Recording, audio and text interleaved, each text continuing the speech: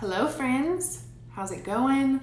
I will let live get rolling and pause just a minute, but I know we've probably, first off, I'm trying to do this ring light deal, not the natural light. Just don't worry about all this. I'm tired of having to get ready to present.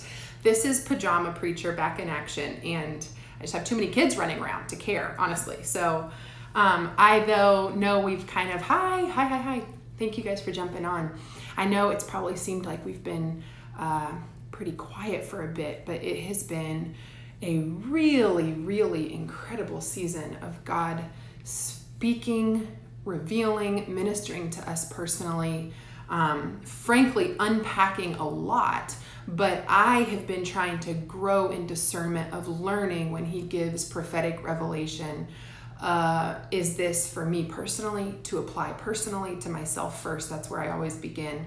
Is this for our house fellowship group? Is this for our ministry? Or is this a public word that you would like me to share, Lord? I've been trying to grow in learning in discernment what he intends and when. And so I wanted to share with you guys a word that I received about a month ago. The Lord spoke something to my spirit, honestly, kind of interrupted me and revealed something to me. And I've been holding on to it. And I shared it with our house fellowship group. And man, it seemed timely to what the Lord was doing and what we were all kind of hearing and processing. So I sort of pocketed it, but he has only continued to compel by the Spirit for me to share with you guys openly. Someone by the name of E.J. Gaines, I don't know if you all recently saw his post about the baby being cut in two, but when I saw his words, and actually a girl from our house group shared it, and she was like, same revelation that we came into. I felt it was a confirmation that God is actually speaking and revealing this to many. EJ's breakdown and teaching of it was slightly different, but I felt like a level of confirmation that the Lord is speaking to his church, to his people, uniformly kind of in this regard. And so I want to share this word with you and how it even came about, and I just want to hand it to you. And by the power of the Holy Spirit, I want you to take and discern and study, and I pray that those with ears to hear would receive, and hopefully this is an encouragement and equipment and also just sort of a tool that we could walk in some wisdom and discernment. So I'm going to pray before we even start, and then we'll kind of share what he's given. But Heavenly Father, Lord, Heavenly Father, Abba,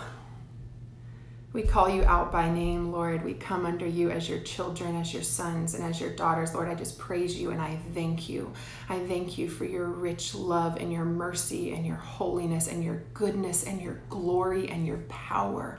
God, I thank you that you prevail, that you have victory ultimately, that you are the one true God, the Holy One of Israel, the maker of the heavens and the earth.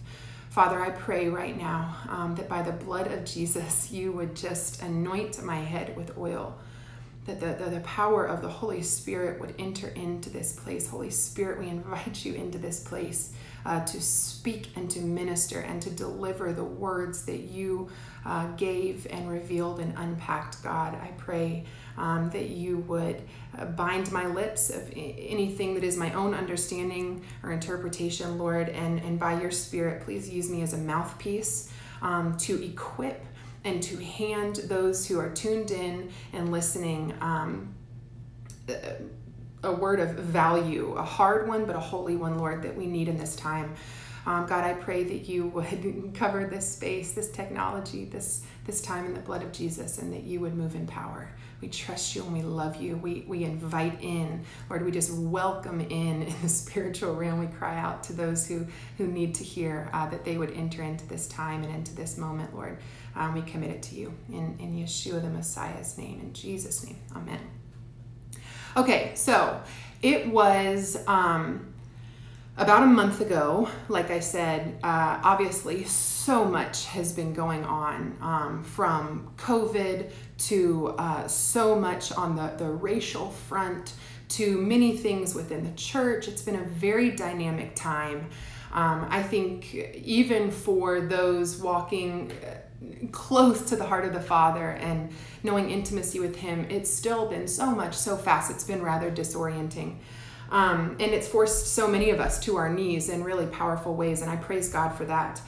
But about a month ago, we're here in Atlanta, so we're really in the thick of a lot that's been going on, and our hearts have just been in intercession and in intimate one-on-one love and care and discipleship, and just burdened out of great empathy and compassion. And so we were in a morning worship session every morning. I would encourage you guys, if you can, to incorporate this into your days as well. But every morning we spend time in worship. We spend time in prayer. We have devotions brought to the table, and we just seek the heart of the Father.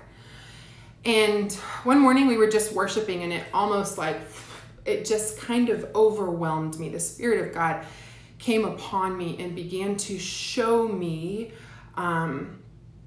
some vision and give me some understanding of what was ahead, specifically coming in the fall. And so He began to give me sight and some revelation of what was coming in the fall over the world, over the nation, but most specifically, as my heart is inclined to, over the ecclesia, over the church.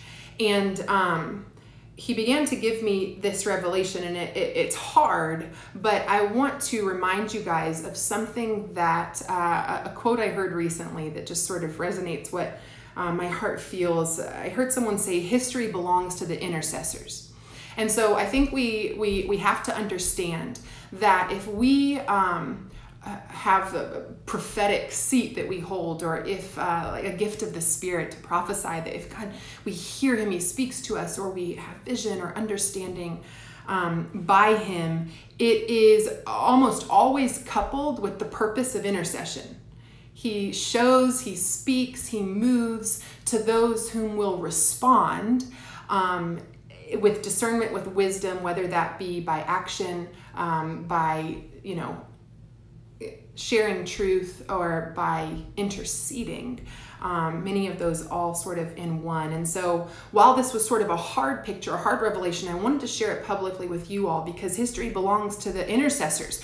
I hope so many prophetic voices look absolutely foolish like Jonah did. And even, come on, God, you showed me all of this. I said it. I did what you said. And what is this? I hope at the end of the day, we look foolish, because prophecy brings about discernment and brings about intercession that shifts the course of history, that it invites, it looses His grace to pour out, and His mercy and His power, and that we truly see kingdom come here on earth as it is and as it will be forevermore in heaven. And so I don't share this to speak fear. I don't share this to bring worry. I share it to invite intercession, because history belongs to the intercessors. So about a month ago, I was praying, seeing such division.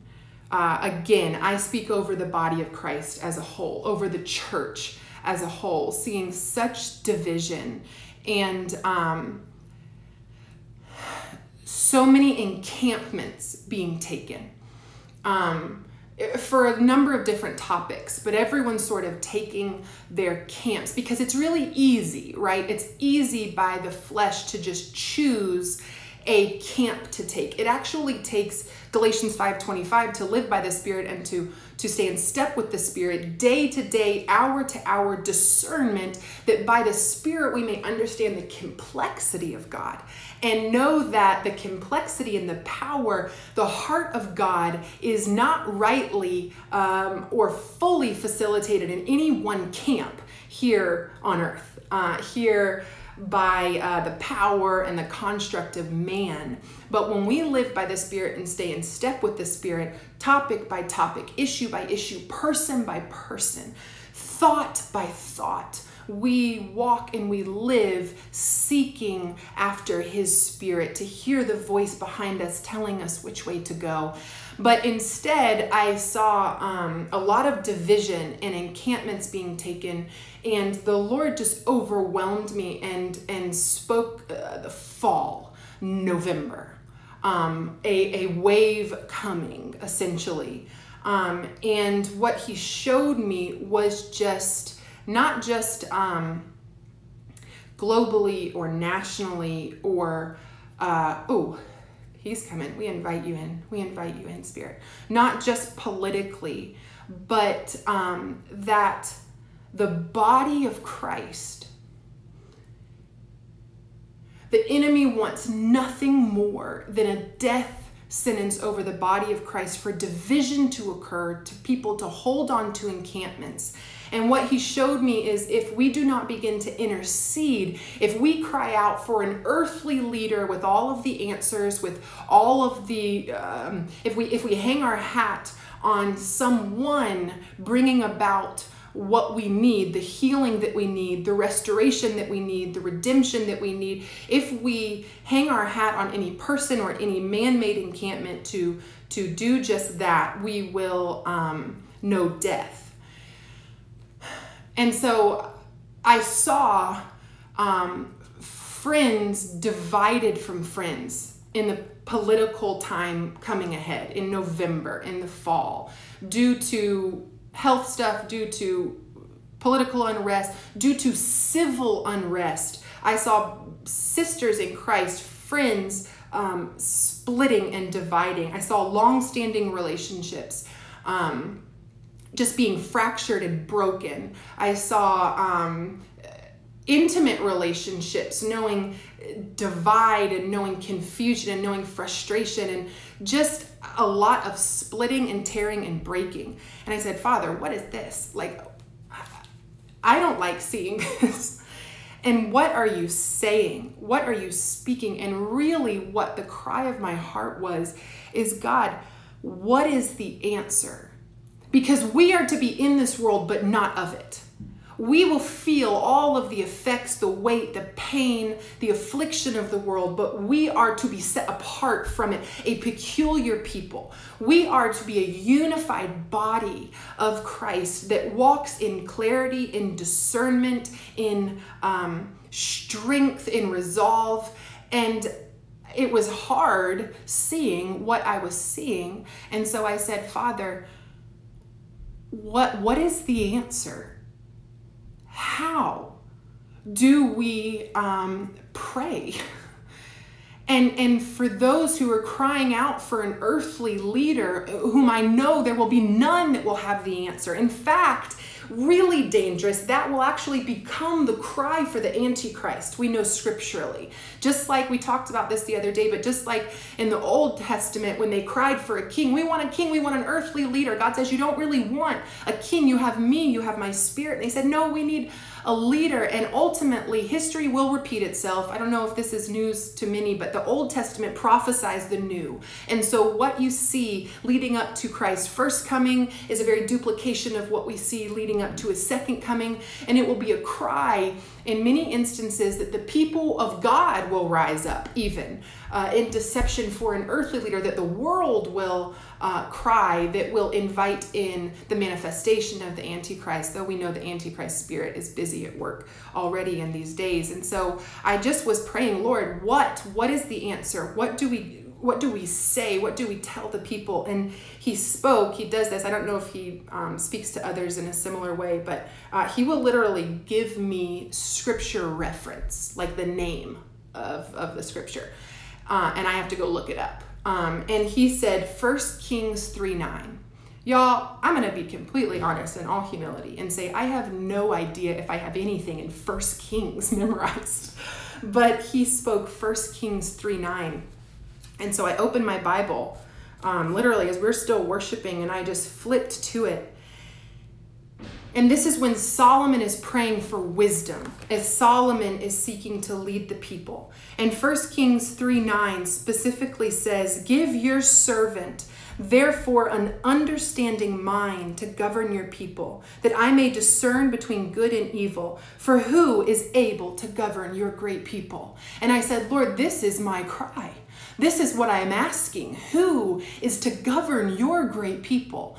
And he spoke to me and said, it is by my Spirit that my people will be governed. It is by my Holy Spirit that my people will be led. And our responsibility, our invitation in navigating what is ahead, great civil unrest, division, pain, brokenness, it will only be by our prayer saying, give me understanding, an understanding mind, give me wisdom, that I may discern between good and evil, for you are the only one who's able to govern your great people. So in response to the cry that comes up of we need an earthly leader to bring our answers, to bring our clarity, to bring hope, to bring peace, the response of the Holy One of Israel is, no, you already have the leader that you need. It is my Holy Spirit who will govern and who will lead. And what you must begin to intercede for and pray for is that upon the people of God, there would be an outpouring, an awakening, a fresh anointing, and a revelation of understanding, of wisdom, and of discernment. That all of our lips would begin to cry, I need understanding, I need wisdom, I need discernment in this season by your Spirit. That Spirit's not going to encamp you in one thing or another and it feels so safe and you bank on all of it. That Spirit's going to lead you daily, hourly, minutely, in every interaction with every person, in every conversation, in every word that you speak, in every thing that you share, in every beat of your heart and breath of your lungs. That Spirit governs and leads us intimately and carefully, and you will look radical at times in response to that, and it will disorient and break down anything built upon a weak foundation. It will call you back to the heart of the Father that will disorient everything you know, newsflash, and it will begin to reconstruct. He will be faithful to reconstruct on a newly laid foundation that is purely rooted in his heart by his Spirit. And so what was so beautiful is I'm sitting here saying, what's the answer, God? And he literally spoke exact scripture and reminded me, it will be by my Spirit that you will gain wisdom, discernment, and understanding. And I thought, that's enough for today, Lord. That I will continue to process for a while.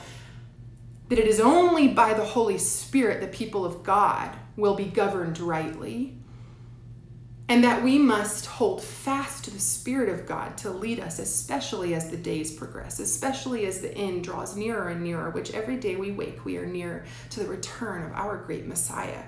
Every day it will be by his Spirit that we will be led rightly. But he took me to continue to read, and this was what was so powerful, because like I told you, a lot of this tied to the fall, to the political climate ahead, to the times that will be upon us, and the civil unrest that will come, which some civil unrest is important, powerful. Jesus was a disruptor. He was a disruptor of so many systems, and he was a disruptor of so many established things. You know what I was thinking? I was thinking, you know, at Pentecost, we often think, praise God, like the Holy Spirit was poured out, and what a move of incredible power. But he spoke to me one day and he said, and what did those people go home to? And I said, what do you mean, Lord? And he said, what did that actually look like? You see, we read the text and we think, revival, amen. Well, guess what? Revival, the birthing of something, is always messy. And what the people who were present at Pentecost experienced was an outpouring of the Spirit, where some perceived that held them standing in opposition to the state, to Rome. What are you? You're following this Jesus? Because he resisted the political, governance of the time. And others would have perceived it as a resistance of the religious system of the time. Well, what are you? You're following this Jesus. He's the one who said the temple would come down. And the Pharisees and the Sadducees are outraged. And this Jesus disrupted everything, and revival came. But it wasn't just this beautiful, powerful, we prayed for revival and then it all felt good. Most people went home and were probably, I would imagine, by the Spirit, rejected even by their families, rejected by those who really were great with comfort, whether it was comfort under the governmental side, don't disrupt too much. We don't want Rome doing any more. Please don't roll with this Yeshua, this one who opposed the state, and also many who said, what are you challenging the religious institution? Please, what are you doing? This is our structure. This is the institution we know. And Jesus said, no, by my Spirit, you are the temple. You are the church. You are where the power lies as your heart is transformed. And so revival's messy, so's birth. I could give a whole word on the correlation of those two things, but let us not be so naive as to think we can pray for revival and then it looks and feels just simple and pretty. Revival is disorienting, and it is the holiest of all things because it draws all people back to his dynamic, mysterious, profound heart that will not be encamped in any one thing. I say that to all groups on all sides. And so if we, the people of God, believe that whatever earthly institution holds our loyalty, well, then we have forsaken and blasphemed the one true Spirit of God, who is to wholly possess our worship and our praise, who will lead us in the way we are to go, and who will complete what he began, who will bring a good work to completion. So he continued me forward, and I want to read this through you guys, and I want to sort of give you the keys to unlocking the prophetic revelation of this story that he gave in this season. So this is what it means when he says the word is active and alive. It breathes and speaks dynamically different things at different times. When we read the word in spirit and in truth, we understand the black and white. Spirit, it comes alive to us, and we understand the very living applicability that he leads us through. So it goes on in 1 Kings 3:16. It says, then 2 prostitutes came to the king and stood before him. The one woman said, "Oh, my lord, this woman and I live in the same house, and I gave birth to a child while she was in the house. Then on the 3rd day after I gave birth, this woman also gave birth, and we were alone. There was no one else with us in the house. Only we 2 were in the house." And so right away, what he began to reveal to me was the house representing the earth, the creation, the formation of the Father, and all the people really within it. And I see significance in the one speaking, saying, I gave birth to a child while she was in the house. On the 3rd day after I gave birth, this woman also gave birth. And there's significance there in the 3rd day. In the 3rd day, the church of Christ was born on the cross. The people of God truly birthed forth when Christ himself proclaimed, "It is finished," and gave of his Spirit and completed the work on the cross. It was there that the beautiful birth pangs were bringing forth life. And on the 3rd day, he rose. On the 3rd day after I gave birth, this woman also gave birth, and we were alone. There was no one else with us in the house. Only we 2 were in the house. And this woman's son died in the night because she lay on him. So if we see these 2 women as Christ and the adversary, Christ is saying, all the people, the house, those who dwell, I have mine. I gave birth to mine. With my great labors, my great effort, my great sacrifice, I gave birth to my people, all those who would profess me as Lord with their lips and be justified in their heart, who would believe in me as Yeshua Messiah, the one whose blood is perfect and sufficient, the one who is the firstborn of many brethren. I gave birth. And this one, the adversary, also has many in his hand. In fact, we don't like this, but scripture says, if you are not a child of God, you are a child of Satan. We could unpack that one later. But he says, and this one gave birth as well, but this one killed its child. The adversary is killing the creation, dead people who need to be resurrected to new life. But it says, and this woman's son died in the night because she lay on him. There is a suffocation by the enemy that is killing the image-bearing creations of God who reject this mother and who are born of the enemy truly in their opposition to rebirth into spiritual life. There is a suffocation that comes, a crushing by the enemy, and it kills. And it says, in the night because she lay on him, and she arose at midnight, and she took my son from beside me while your servant slept. Christ is saying the adversary's taken my church, is deceiving my people, is stealing the fruit, the inheritance, the birthright, the identity of my people. This one took my child at midnight from beside me while your servant slept, and laid him at her breast, and laid her dead son at my breast. When I rose in the morning to nurse my child, shout out to the nursing mothers, it's been a 4.5-year journey. Anywho, when I rose in the morning to nurse my child, behold, he was dead. But when I looked at him closely in the morning, behold, he was not the child that I had borne. But the other woman said, no, the living child is mine.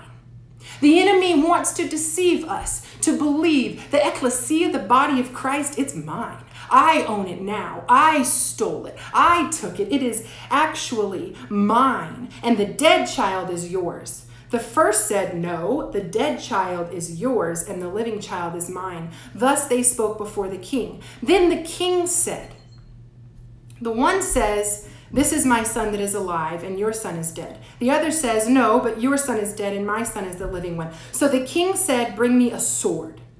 So a sword was brought before the king. And the king said, divide the living child in two, and give half to the one and half to the other. Then the woman whose son was alive, Christ, Yeshua, our Messiah, the Savior of the world, said to the king, because her heart yearned for the life of her son, O my Lord, give her the living child, and by no means put him to death.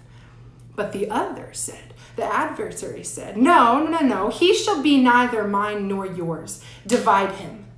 Then the king answered and said, give the living child to the first woman, and by no means put him to death. She is his mother. And all Israel heard the judgment of the king that the king had rendered, and they stood in awe of the king, because they perceived that the wisdom of God was in him to do justice. And what we see in this picture, what I perceived by his spirit in this story, is that right now, the church, the ecclesia, the body of Christ, it is in limbo. Whom do we serve? It's been stolen in so many ways. The minds, the hearts, the understanding of people, stolen in so many ways. And Christ is coming before the Father and saying, this is my bride. This is my church. I'm telling you, the adversary wants it, but its children is dead. The fruit of its womb is death. Mine is the living one. And the enemy's saying, you know what? Just divide it. Just cut it in half. Just ultimately kill it. And then we can each have a peace, and that will be the solution. You see, the enemy wants nothing more than the division of the church. The enemy wants nothing more than a disunified body. Because, I don't know if that's a word, an ununified, a disunified, a baby split in half is dead. A house divided cannot stand. The ecclesia split in two is a dead body. And Christ says, no, I'll make the sacrifice. I'll make the sacrifice. I've already done it. It was the cross. I'll give it all. I'll give everything I have. But let my child live.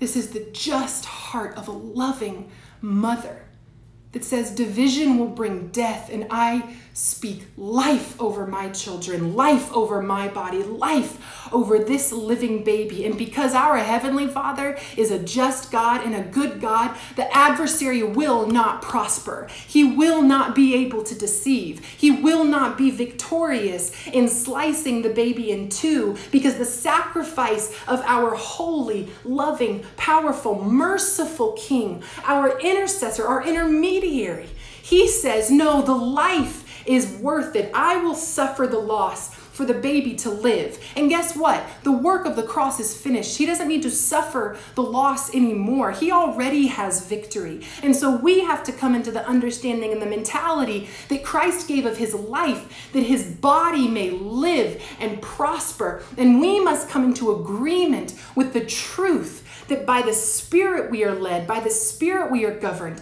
that division is the work of the enemy to kill what has life. And now there is a difference that you must press into and understand and seek the scriptures for in the division of the Holy Spirit, who comes to divide like a sword between bone and marrow, who comes to do heart surgery on us and cut out things that are not of him. There's a difference in like the division of cutting off a tumor that doesn't belong on a healthy body, than the division that comes by cutting the body in half because there's trouble and there's cancer, so let's just kill it. This is a different sword. This is a different death. And we as the body of Christ must remember, as civil unrest in an ungodly way will come, as division threatens to kill the body of Christ, we must pray for what Solomon prayed for, of wisdom and discernment and understanding. Because again, there is a refinement and a sword that comes to cut off what is not of him, to prune. But there is also death that is reaped by a perverse sword that wants to split and kill. And a house divided cannot stand. A baby cut in two cannot live. And our King has made the sacrifice, and our Father has already judged and ruled rightly. Then it will be life for this child. It will be life for this body. But we must trust Christ as our intermediary. And we must live in discernment by the Spirit as our governing leader, the one who teaches, convicts, reveals, counsels, comforts. We must walk in step with the Spirit. History belongs to the intercessors.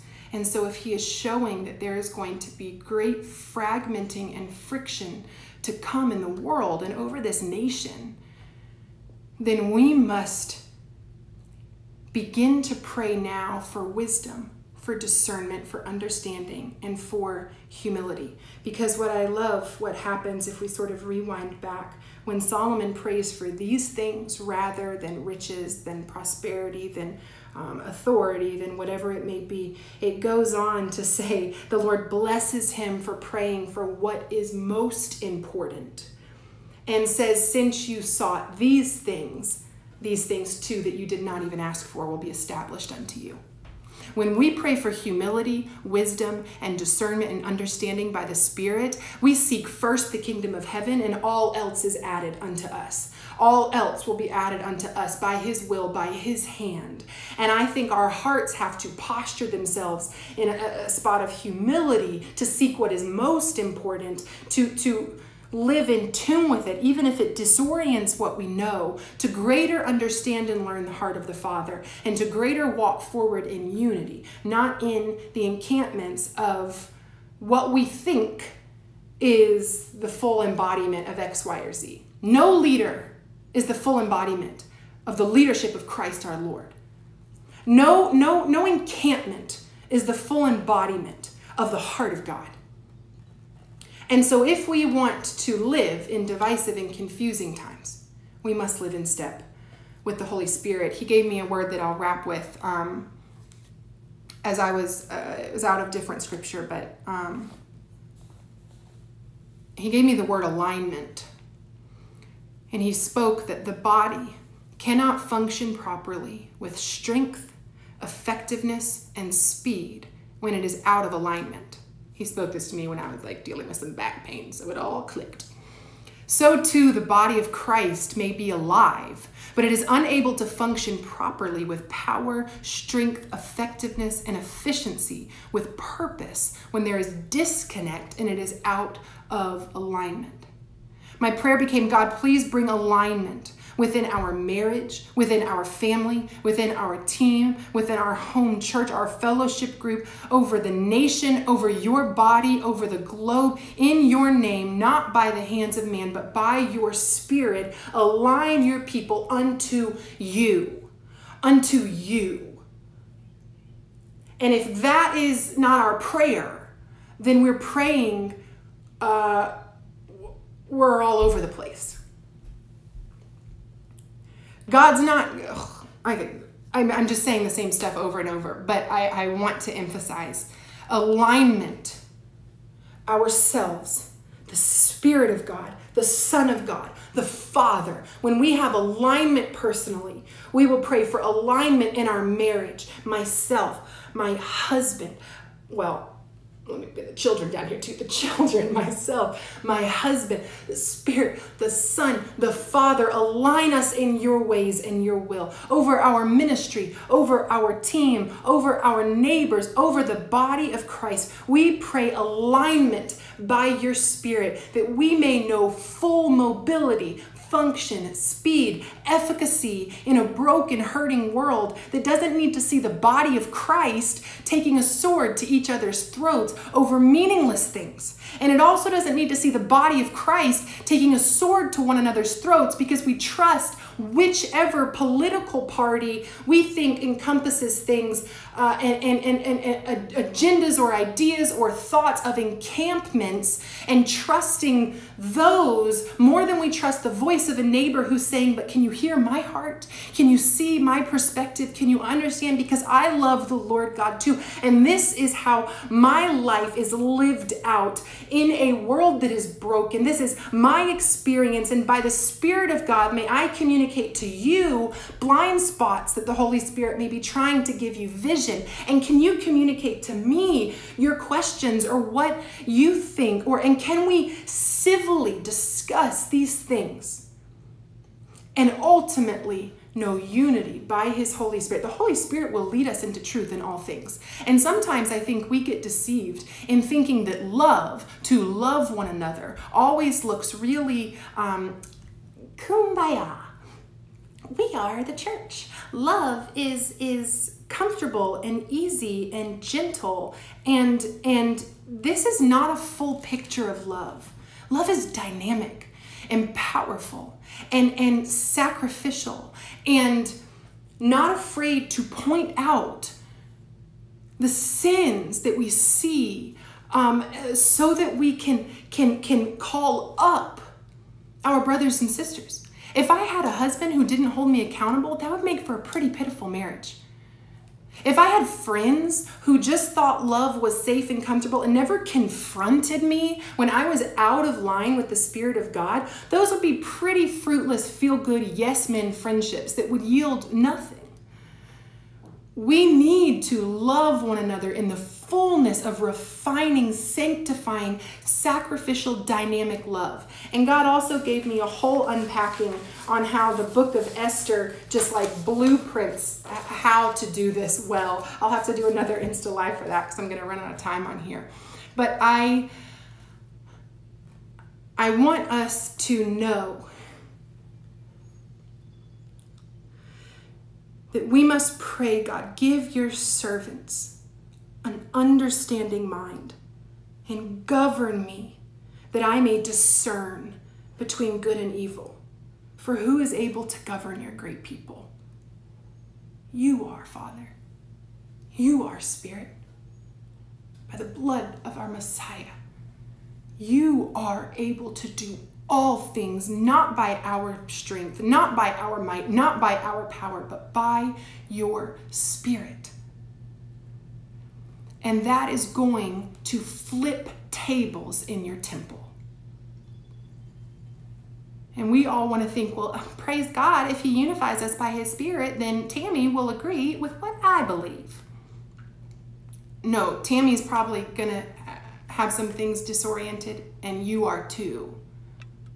We're all going to have tables flipped as we seek day in and day out to understand the heart of God, because his heart isn't so easily packaged in a box that we get the first day. No, he brings us unto maturity, into depth. He teaches us and leads us as we go. And the greatest prayer I believe that we can all pray and ask and seek is a prayers of greater and greater humility. Teach me, show me, point out in me what needs to go, refine me, sanctify me. It begins here, and it will grow out. But the enemy wants the baby cut in two. The father will use his sword to do heart surgery, but never to stab and sear and kill his body. He's Jehovah Rapha, the great physician who heals by refinement. But he is also our unifier, our leader, the one true God. And so I just wanted to share that with you guys. I might just jump back on in a second and share the Ruth word or the Esther word. It's long though, but I hope this blesses you guys. I'm going to try to save it as a video. Sometimes live lets me, sometimes it doesn't. But I just want to say those things. And if fall comes and what he's shown, which I still only shared like a scratch of the surface, because I am believing and interceding for history to shift in response to the prayers of the saints. But if we see what is to come in the fall, come back to this video, to this word, and remember what Solomon knew to pray for. Remember the story of the two mothers. Remember the baby that was not to be divided in two, but that the mother gave his life for, that she may stay unified. The baby may stay unified and alive. This is what our Christ has done. And so I want us to come back and remember, when everything in you wants to allow a perverse spirit of fear and anger and frustration and resentment to Lord, you speak that the enemy and the adversary and his workers would know their place. They have been defeated by the blood of the Lamb, by the word of our testimonies, and you invite in the Spirit of the living God to speak truth, to bring understanding, to fill us with love, joy, peace, patience, kindness, goodness, faithfulness, gentleness, and self-control. We often read the scriptures where the demon is cast out and the house is swept up, but then it enters back and brings 7 more. Well, do you want to know why I really think that the adversary has the ability to grab co-laborers and enter back in to bring greater affliction than what we once knew personally, as well as the body of Christ, as well as in totality? It's because we didn't invite in the Holy Spirit to inhabit that home, to batten down the hatches, to lock the door, to guard and protect, to seal and to fill. And so you do have an empty house. We can cast stuff out all day, but if you don't speak and loose from heaven the invitation of the fruit of the Spirit to abound, of his holy presence to inhabit and to transform and to guard and protect, then there's room for 7 more to come back in, because you've left a house well swept but empty and vulnerable. No, we will speak the truth. We cast out fear. We cast out doubt. We cancel the assignment of shame. We cancel the assignment of a domineering spirit that just wants to win by the flesh over another. Heavenly Father, remind us who our true adversary is, that this is not a battle of flesh and blood. Let us be able to separate the two and love the image-bearing creations of God with the full love of Christ, with the full heart of the one who paid everything, that we may know life and life abundantly by your Spirit, God, where we cancel the assignments and cast out what is not of you. Heavenly Father, we invite in more of who you are. Fill us to overflow, indwell in us. Bring your fruit, bring your gifts, bring your peace that surpasses all understanding. Let your voice raise in volume to my ear that's turned to you. Let me invite in the fullness of the Spirit of the living God to flip any tables that need to be flipped in my temple, to point out and cut out anything that is defiling to you. Lord, make us holy. Make us holy. Give us your thoughts because they're not like our own. Give us your ways because they're not like our own. Give us your heart because it is not like this heart that's so apt to turn to stone. Heavenly Father, create in us a clean heart. Renew a steadfast spirit within us. And by your Spirit, inhabit, indwell, and lead us in the way that we should go, that we may know life by the Spirit, a unified body, walking in truth.